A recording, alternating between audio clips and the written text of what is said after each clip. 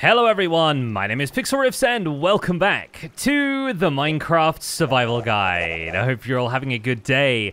In today's episode, we are back at the site of our moss dig, where I have now cleared out all of the ores from the entire chunk. And as you can see, it looks pretty colourful up there. We've actually got the geode up there in the wall, just that kind of corner chunk that we cut off the geode. We've got little bits of moss dappling the place, even a couple of light sources where I place some torches as it gets dark. But we don't need to worry about whether it's light or dark, because we are going into the deepest, darkest place in the entirety of Minecraft. We're going to step into the ancient city that we dug into in the previous episode and explore. Even though we have one of these basically underneath the mountain right next to our base, I decided that we'd check out this one first, and that can prepare us for raiding the one that is a little bit closer to home.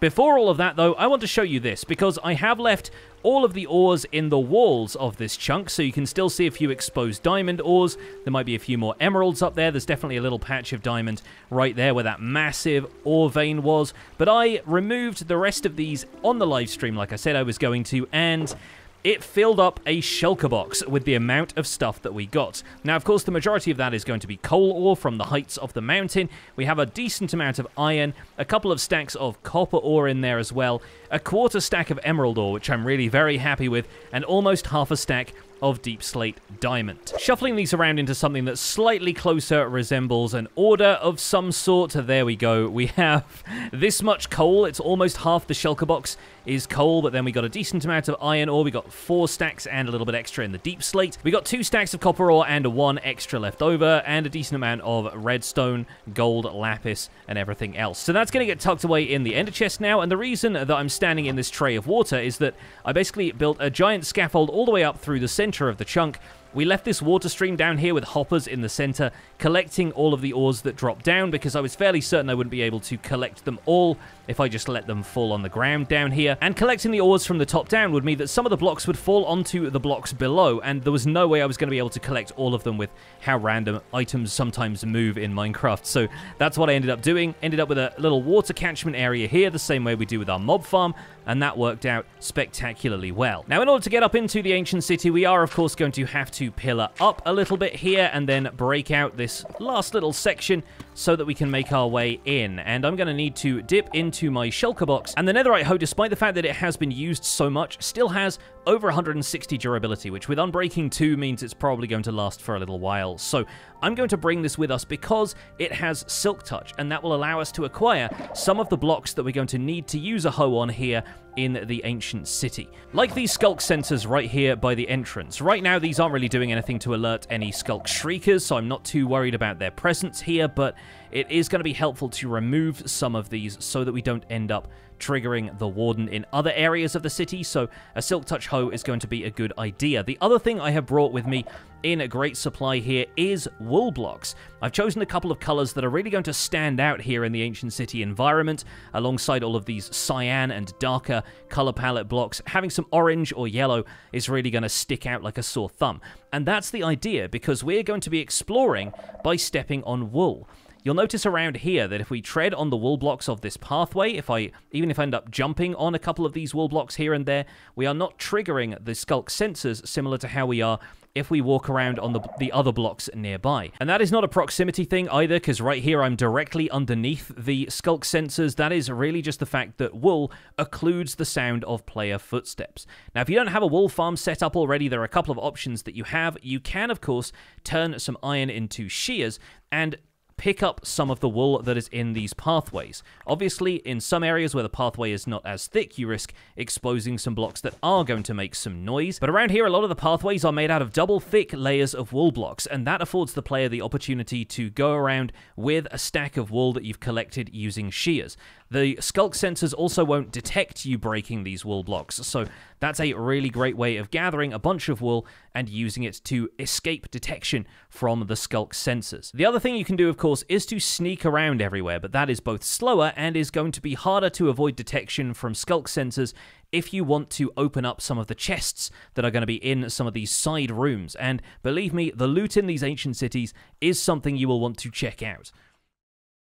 So the first thing I'm going to do is grab some of the yellow wool that I brought with me, and we're going to make a little pathway out here. I can always do a couple of sprint jumps in case I want this to cover a little bit more ground, and we're going to make for this first little alcove over here. I'm going to hold shift whenever I feel like I need to, because I especially need to in here. What we got here is a little collection of 2 sculk shriekers and a sculk sensor or 2 right there. And the goal here is to prevent the sculk shriekers from hearing us, from detecting any sculk sensor vibrations that occur nearby.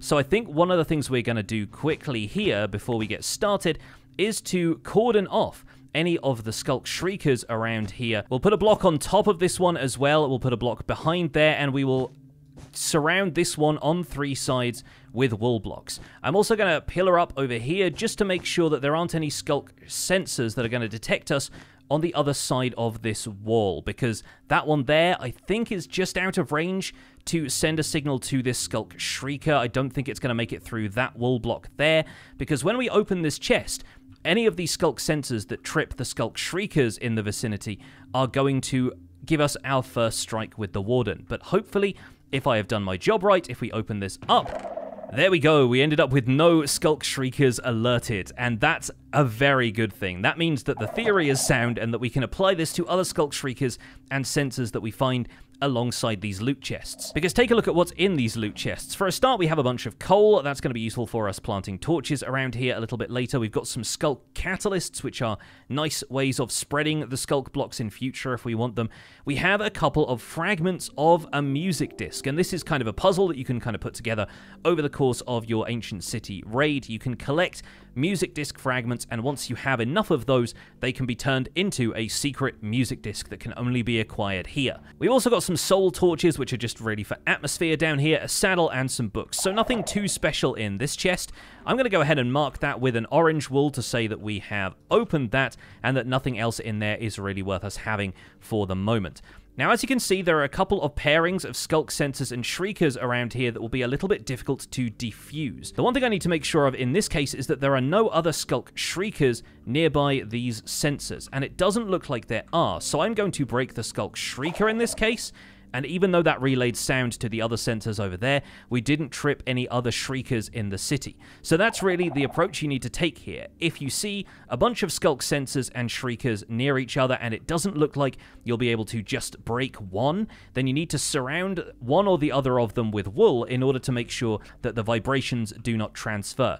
If you just see one shrieker next to a bunch of sensors, or just one sensor next to a bunch of shriekers, you can just break the one that is all on its own, and that should allow you to escape detection. Once you're certain an area is safe, I'm also going to recommend popping down a torch nearby so you can light up an area, and your progress through the ancient city will be a little bit more visible through the use of light sources that you brought in from the outside.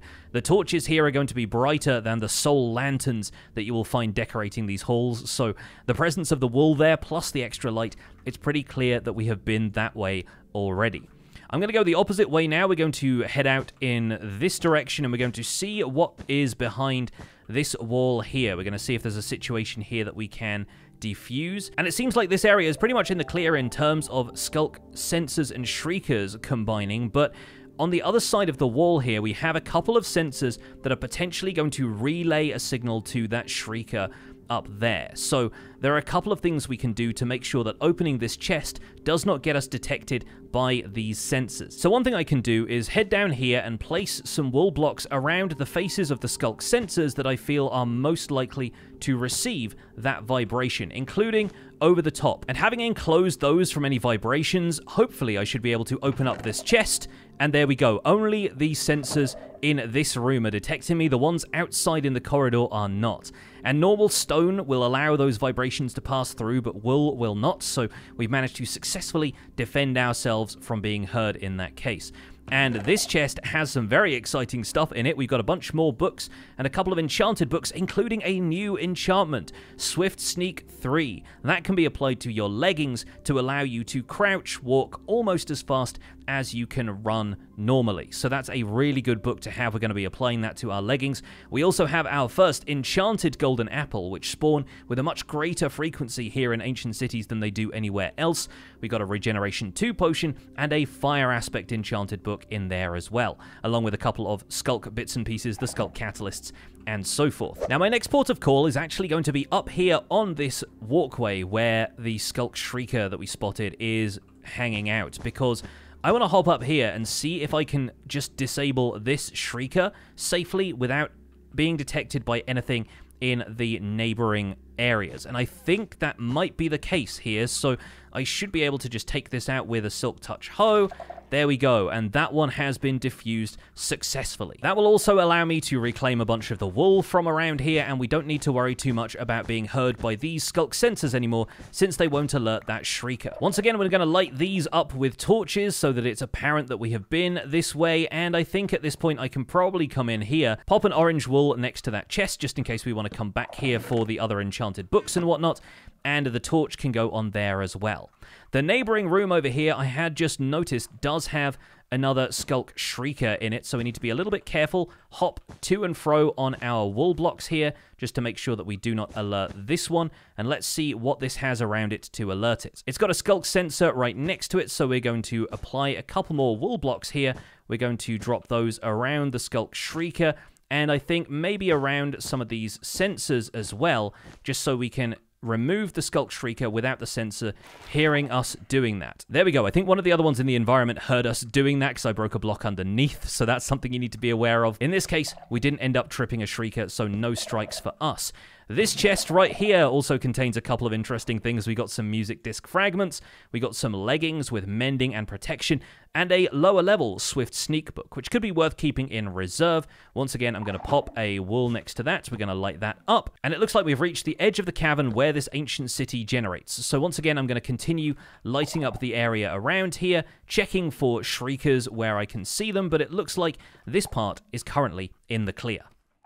And I think the best way to explore these areas is to do it systematically, whether it's starting in the corridors and then branching out towards the outside, or whether you simply want to comb each quadrant of the ancient city until you've covered the entire thing. But in this case, it looks like we should be able to sneak out over here. There's a few sculk sensors on the ground back here, and if you notice, occasionally there's a sculk block with a couple more starry looking patterns and a slightly brighter texture. That is a sculk catalyst that's hiding in the ground, so we might want to come back and obtain that a little bit later if we're looking to get some more sculk catalysts from the area.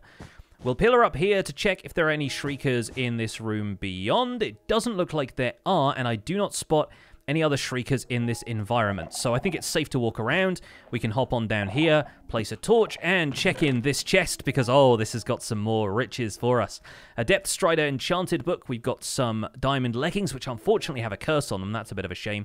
A bit more amethyst in there as well, and a few more music disc fragments. We are only a couple away from reassembling a full music disc. You got a few other things in here, some candles. I'll make sure to keep the coal with me, and of course, once again, we can pop an orange block next to that just to keep our system going to say that we have looted this chest already. At this point, my inventory is getting a bit chaotic, so I'm going to turn to one of my empty shulker boxes. I guess we'll use this one, and I'm going to start storing some of the blocks and the sculk stuff specifically in here. And we might start storing loot in this or a different shulker box as well. I think maybe we'll tuck that away in here. And I might continue to remove any sculk sensors from this area so that if I'm exploring later and I don't hear any sculk sensors, I'll know that I'm in the clear to walk around freely and that I don't have to sneak everywhere. Bear in mind, though, that these sculk sensors and potentially even shriekers can occur in these tiny little cubby holes underneath blocks, so just be aware of that when you're exploring this area and don't take anything for granted. Of course, our primary goal here is to explore this entire structure, avoiding detection by the Warden, because we really don't want to tangle with the Warden at any point. It's a pretty tough fight. If anything, it's going to be something that you have to run away from. And if the Warden detects you, it will listen for vibrations in the same way that the sculk sensors do. Then it's going to head towards you, and the more it hears you, the angrier it will get. Once it's angry with a player, it homes in on you and will pursue you. So it's a little bit difficult to counter that. And if we don't end up encountering it during this raid, then we can look into different ways to counter and mess with the Warden in future episodes. But for now, I think we're just going to focus on looting this city and exploring it for all of the good stuff it contains. Sneaking up into this structure, which I was fairly confident didn't have any shriekers in, so I was okay placing a torch down here. There is a chest hidden behind this section of deep slate tile walls over here, so I'm just going to hop over here, probably remove all of these sculk sensors since they are just laying around the place, and you'll notice that this area right here has a bunch of carpet laid down. Carpet will work the same as wool blocks for occluding your footsteps, so if you walk around on this carpet, there are sculk sensors right there that aren't detecting me. So if you are short on resources, if you're short on wool and want a different alternative, you can use carpet, but bear in mind, carpet needs to be placed on some kind of block. Now let's open up this chest and see what we have. A Fortune 3 book is a very good find, along with more Swift Sneak books, which if I added them together with the ones we've already got, would add up to a complete Swift Sneak 3 books. So those are going to be very good to have in reserve, and I'm going to make sure that I add those to my stash in my ender chest. There are a couple of chests over here in the neighboring building as well, but I am less confident that this one has no sculk shriekers around, so I'm going to stick to the wool paths here, and I think I'm going to briefly sneak downstairs and see if any sculk shriekers have made it into the structure here. Doesn't look like they have. No, I'm just hearing a couple of sculk sensors ticking around the outside. So that's fine. This one is all in the clear as well. We have one chest upstairs here, which, ooh, contains a couple of additional music discs. We got another music disc fragment, a name tag in there as well, and a little bit of extra coal for us. There is a second chest downstairs in this structure, which should be around the corner here. Yep, there it is.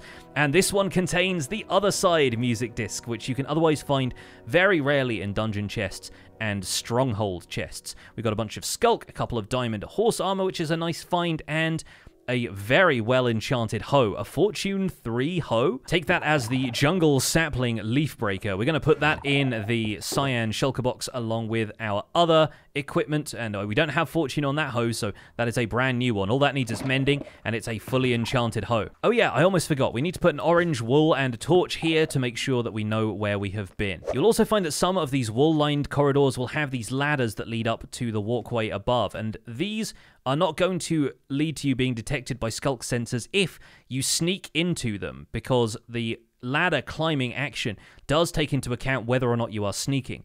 Unfortunately, that means you won't be able to sneak down them, and so climbing down a ladder is going to have you detected by any nearby sculk sensors. Something to keep in mind when you're exploring this area. Now, let's take a look at this little section down here. There's a kind of altar down there with a couple of candles nearby and a couple of sculk shriekers. Now, this is another situation in which we want to block off the shriekers so that the sensors nearby will not give us away. Let's sneak down these steps and see if we can get in here and block these off. Now, the thing you'll need to be aware of here is that even if you block off these shriekers on all four sides, the top and bottom faces of the shriekers are also going to be paying attention for any nearby sculk sensor signals. So we need to be a little bit aware of that, and we'll probably take out this shrieker first, because removing this is potentially going to trip some of the other sculk sensors nearby. We also need to make sure that there aren't any other shriekers hidden around here, and those candles almost look like a sculk shrieker from a distance there, so I was slightly worried about that. There is also one over there in the corridor, so we need to pay attention to that, and I don't think we're going to trip anything by removing this one.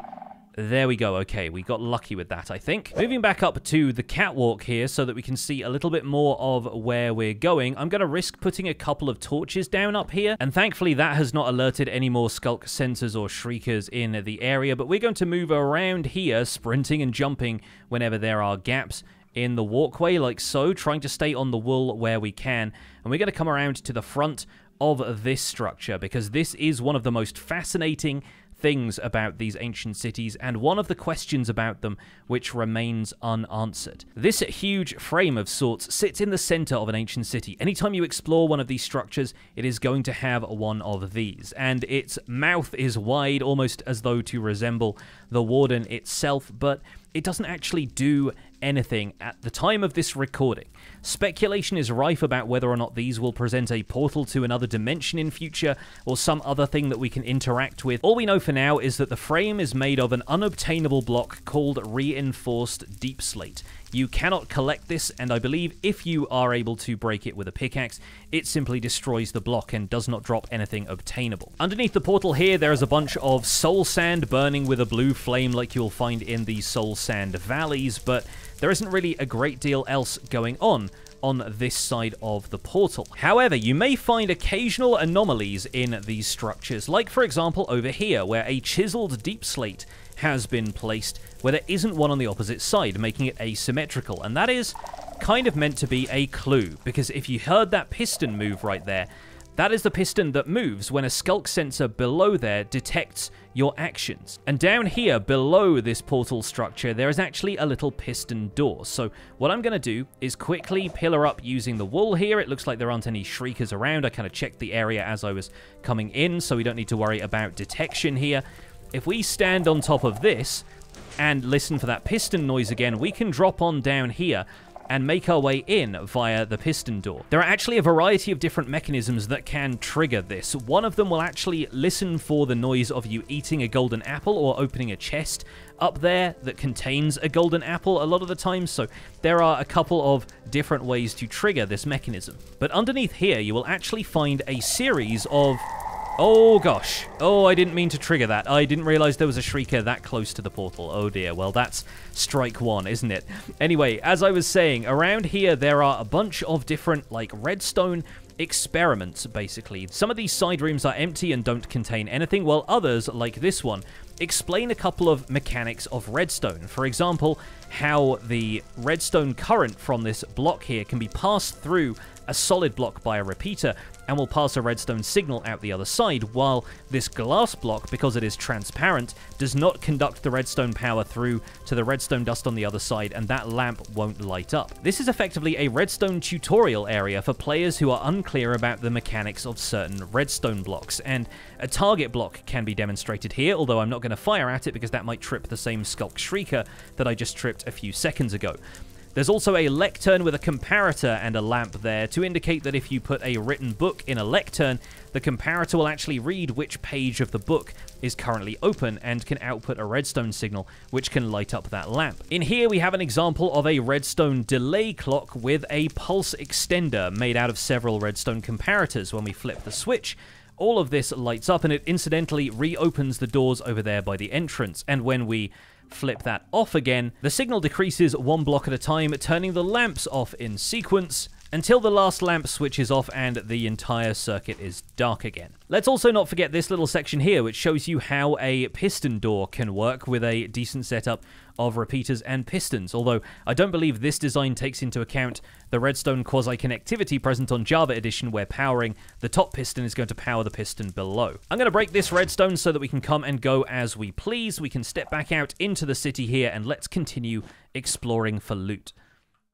Opposite this giant frame here, you should also find a series of archways that kind of lead through the center of the city, flanked by pillars on either side. You'll also find some smooth basalt blocks here, which are normally the exterior of an amethyst geode. Bear in mind that this walkway will not be covered in wool, so you might need to bring some wool of your own if it's been overgrown with sculk and has the potential for shriekers to notice you. But this area can actually be a great landmark to orient yourself from if you get lost exploring these areas, because the cities are always really large. If your goal is to look for loot, though, the majority of the time you're going to find it in the side rooms around here, where the chests have been left near these altars, almost as though they are some sort of offering, perhaps to the Warden, perhaps to something even more sinister. We're going to bridge over here using our yellow wool once again to mark the direction of travel, and let's see if there are any sculk shriekers around here. It looks like there is just one up here on this balcony. I don't see any others, but I will quickly check the floor around here in case any more have generated on the floor of sculk. No, it looks like this one might be the only one in this area. We should break this, and fingers crossed, we are in the clear. Excellent news. All right, let me grab that real fast. There's a couple of others over there, but they seem far enough away that we should be able to open these two chests without any repercussions. Let me quickly check the floor down here just to make sure we're safe. Yep, I think we are safe. Okay, well, let's check this chest here. That's got a couple more music disc fragments, which means we've completed that music disc. And let's see what's in this chest neighboring it.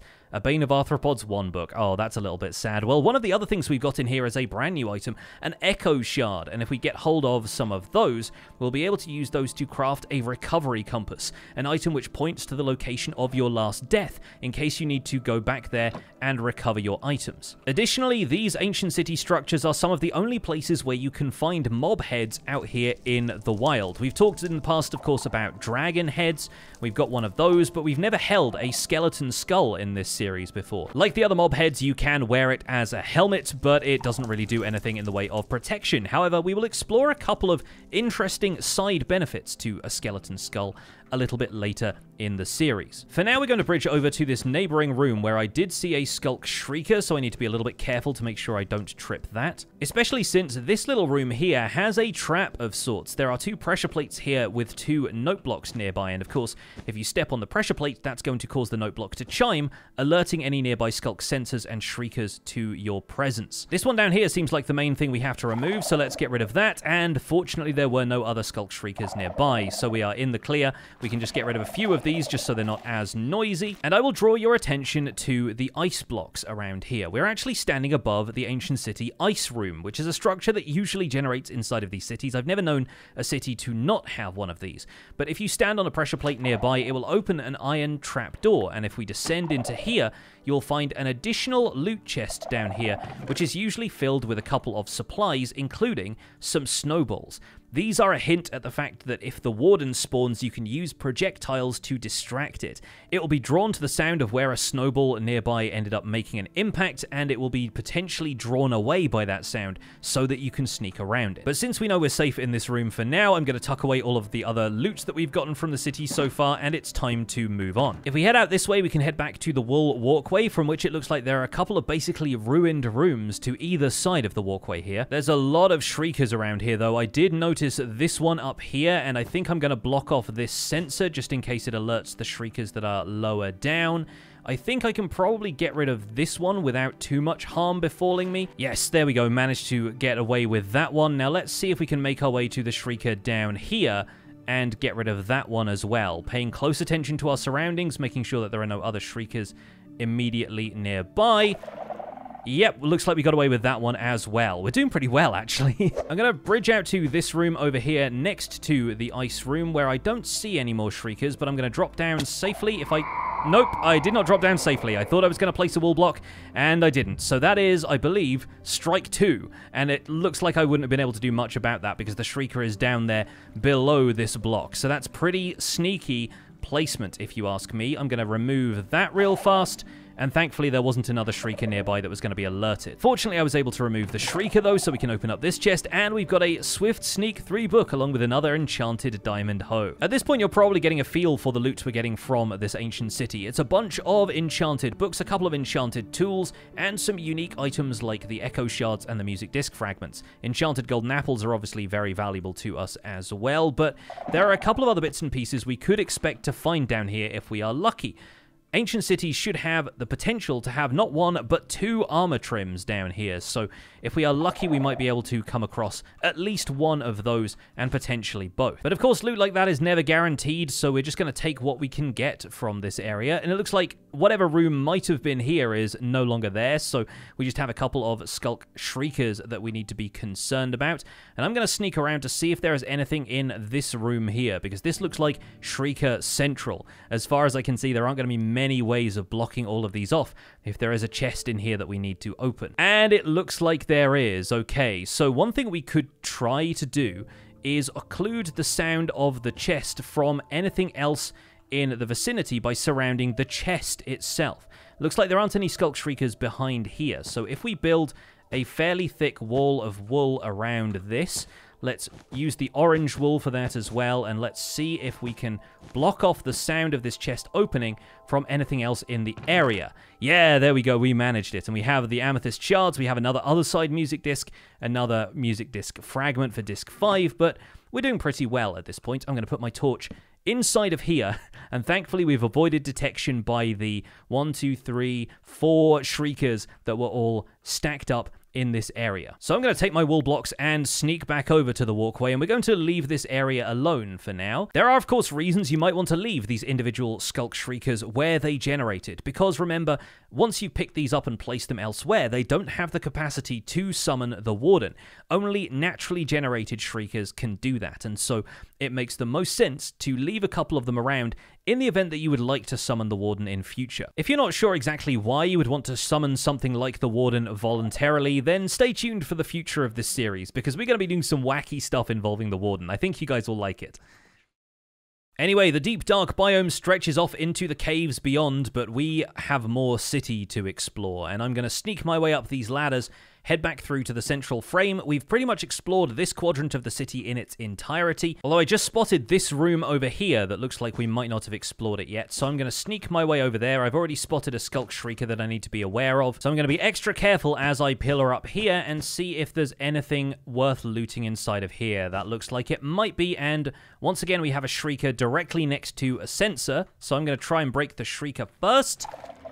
There we go. No other shriekers detected me. I don't know if there's any more in here. Doesn't look like there is. What about on the other side of this wall? Nope. Looks like we're in the clear to open this chest as well. And there it is. We have one of the unique armor trims for the ancient city. We have the Ward armor trim. Very happy that we have found that. We also get another enchanted golden apple. 2 enchanted golden apples, in fact, for our efforts. That is wonderful news. Pop down the orange wool, add a torch, and that's going in the ender chest straight away. Very happy that we found that. While we're still exploring, I keep spotting structures that we haven't raided yet, and I don't think there are going to be any shriekers in this one. From a distance, I didn't see any, so we can pillar on up here. And it looks like there is a cluster of sculk sensors on this side. Quickly going to check over my shoulder before we open up this chest, and it's worth it because we got some diamond leggings in there, a bunch of glowberries, and a few other bits and pieces, but nothing else too special. With that, we seem to have circled around and come back onto the other side of the area where our dugout chunk is, and we know that there's not any sculk shriekers around here, so we can go in here and get another Swift Sneak 3 book. That's fantastic. That's the only loot I wanted from that chest, but of course we can grab anything else in here if we want to. Doesn't look like we have any shriekers around here, but you can't be too careful, so I'm going to block off that sculk sensor and a couple more enchanted books, a cursed book as well. That's not all that worthwhile. We can maybe bring the other side disc with us, but I don't really fancy either of those other books. Anyway, I'm getting sidetracked. I said I was going to head back in towards the central portal frame, so that's exactly what I'm going to do. Now, which way was that? Oh, that might potentially be strike 3, although I don't know for how long I have been exploring at this point, and the subtitles can actually give you a clue as to the stage of the Warden's anger at you. So if it says Warden approaches, I'm pretty sure that is one of the earlier stages, and it's only when Warden draws close pops up that you really need to worry. Now over here on this side we have a tower where I'm going to preemptively put a torch down because it's one of the few places that I can see there isn't a shrieker around. And we're just going to pillar up to this second layer where it doesn't look like a chest is waiting for us. Is there anything further up here? Maybe towards the top? Ah yes, here we are. There's a chest on the upper level which contains a few goodies. Look at that. 3 enchanted golden apples in a single chest and a bunch more echo shards, which we've been needing because we don't really have too many of those yet, and you need 8 of them, I believe, for the recovery compass crafting recipe. Let me check that real fast. Yes, you do need 8 of them surrounding a normal compass, so that's the reason you find compasses in these chests occasionally, and the reason we need 8 echo shards. Also a Swift Sneak 2 book, which I guess I will take, and enough music disc fragments to get us over the line for a second music disc fight. So we've been pretty successful in tiptoeing around the ancient city for the last little while, but from this point onwards I'm going to be a little bit more daring about what I do, because frankly I think it's a more entertaining video for you folks if we get to see the Warden at least once. So I'm going to break on into this chest over here next to this sculk shrieker. We're going to look into that, and it's going to be worth it because we have a bunch of enchanted books in here. And there we go, the Warden advances. We're hearing the Warden coming in there. I'm going to hop down onto a wool block over in this direction, and we should be able to get away from that room. But on the other side over here, yep, no, it's definitely going to hear me now. There we go, the Warden draws close. That is, I believe, our 3rd strike, and on the 4th, the Warden should emerge. But I think for over here, we are basically done. There is one more room on this side, and there is definitely a sculk shrieker nearby there, so we're going to be a little bit careful. We want to spawn the Warden in a slightly more controlled capacity here, but I also want to show you folks what happens when the Warden hears you grabbing his stuff. So we're going to open this up, we're going to take that diamond hoe, and now the Warden should be coming, and it's emerging basically right next to us. So there he is, crawling out of the sculk, and he's going to start sniffing around for whether or not he can detect us. When the Warden starts sniffing, it will be able to detect you within a certain range of it, and it's going to start making its way towards you. What you mainly want to avoid is it hearing your footsteps, so we can use the wool walkways around here to put some distance between us and the Warden. At that point, the darkness effect that was started by the shriekers and continued by the Warden should start to wear off, and if you can't hear it sniffing you anymore, you will know that you are outside of the radius where it can potentially detect you, and it's safe to observe it from a distance. Since we are in the heart of the deep dark biome here in this ancient city, the Warden isn't going to be distracted by the noises of any other mobs, since nothing else is going to spawn down here that will attract it. It's just going to wander around fairly aimlessly for now, still trying to search for a player, but it's not going to inflict you with that darkness effect unless it gets closer, which unless it sniffs you or hears your footsteps is going to happen by sheer chance. Sounds like it's trying to sniff me out though, and it may be coming around that corner in a second. I am just kind of curious to see what movements it is making, and there we go. It sounds like the Warden has now dug away into the sculk again. So I'm glad we all got that out of our systems. We managed to have an encounter with the Warden and survive, and it's really just about putting enough distance between yourself and the Warden. If the cavern roof is high enough, for example over here where we have a slightly higher ceiling to account for the taller structures, you can even pillar up 20 or so blocks, and that should put you outside of the range of the Warden's detection or any of the long-range attacks it has. From which point, if you are daring enough, you can fire down on it with a bow, and if you are certain that you're outside of the range of its sonic boom attack, then you might be able to deal enough damage to kill the Warden yourself. But honestly, I don't recommend trying that on your first visit to an ancient city. It's much better saved for when you have a little bit more experience with these places. Speaking of experience, one of the things that you should experience is this room here in more or less the center of the cities. It's kind of off to one side in this case, but you'll often find that there are these piles of wool in kind of Minecraft Stevie colors. These are blue, cyan, and light blue blocks of wool that you will find somewhere inside the ancient city and can be used as a sort of top-up of sorts for if you've started to run out of any wool that you've brought with you, or alternatively can be a great place to grab some wool if you don't have them already. But another really interesting detail of these is that if you break away a bunch of the blocks around here, you'll notice that this deep slate has actually been formed into a staircase, and there's actually carpet and stuff around here. So this is more or less, I believe, if you break out one of these wool blocks, you find a campfire. There is this notion that this area has been used as a campsite. And whether that's happened before or after the ancient city is here remains to be seen, but it's kind of an interesting facet of these areas, how there is effectively this collapsed-in wool tent that has a table in the middle and a campfire to one side.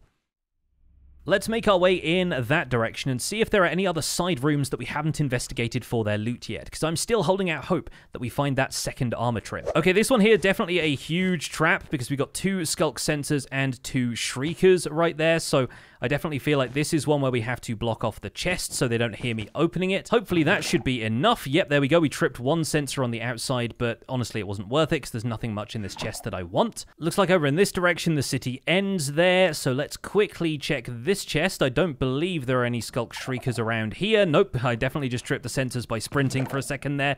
There we go. We should have a decent handful of echo shards now. I don't know if it's quite enough to make a recovery compass, but we are getting close. Need to be a little bit careful of this shrieker down here that's positioned right next to a sculk sensor. Just going to take that one out. No others nearby. Sounds good. We have one up on the second floor of this structure where a couple more chests are going to have generated, so I might as well pillar up and check that if there aren't any more, we can get rid of this one. Crossing my fingers, and we're good. Okay, thank goodness for that. Right, now let's see if we have a second chest up here on this floor, which we do. Okay, that's our echo shards. Definitely made our quota on those. Loads of glowberries and another fortune efficiency, and this time mending diamond hoe. That's kind of wild. 8 echo shards is a pretty good total. We have so many enchanted books and stuff at this point as well. We got all of these swift sneak books, and the unbreaking 2 I actually want to keep because my netherite hoe actually only had unbreaking 2 this entire time. And finally, having disabled the shriekers, we can make our way down to the bottom floor here where there's another chest waiting for us, and that's got another 2 enchanted golden apples, an infinity book, and a hoe with curse of vanishing, which I'm probably going to leave here because we've got enough hoes by this point and I don't need one that disappears on me. And at this stage, looking at my surroundings, I'm fairly confident that we've made a pretty thorough sweep of this ancient city, but I'm still finding occasional little side buildings, internal structures here and there that we haven't explored yet. So we're going to sneak up on this one, but this may be the last one that we actually need to loot. And at this point, I don't think there are any shriekers around, so I'm going to throw caution to the wind and just open it up. And unfortunately, it doesn't contain any armor trims or anything else that we are still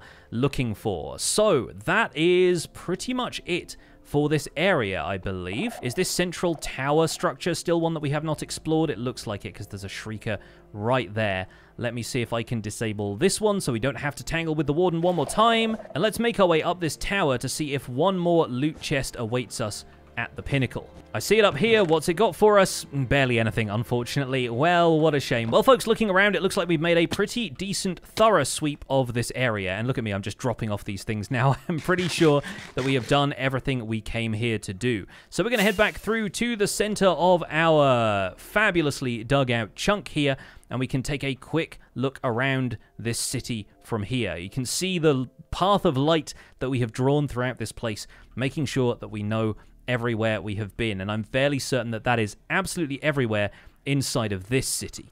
Now, of course, we do have an ancient city underneath the mountain near us, and we can go and explore that at a later date. But what incredible loot we have found. We've gotten basically half a box of enchanted books. I haven't had enough room to fit them all in here. We've got a bunch of enchanted golden apples. We're adding 2 more to that number. Enough echo shards to make a recovery compass. Enough music disc fragments to make 2 more music discs, aside from the other side music discs that we found in here. A bunch more diamond tools, and a skeleton skull for the first time in the series. Considering that we started this episode looking at a shulker box of riches, I think it makes sense that we end the episode looking at a shulker box of riches as well. So folks, thank you so much for watching this episode of the Minecraft Survival Guide. I do hope you've enjoyed the episode, and best of luck if you go looking for the ancient cities yourselves. Thank you so much for watching the Minecraft Survival Guide. My name has been Pixlriffs. Don't forget to leave a like on this episode if you enjoyed it, subscribe if you want to see more, and I'll see you folks soon. Take care. Bye for now.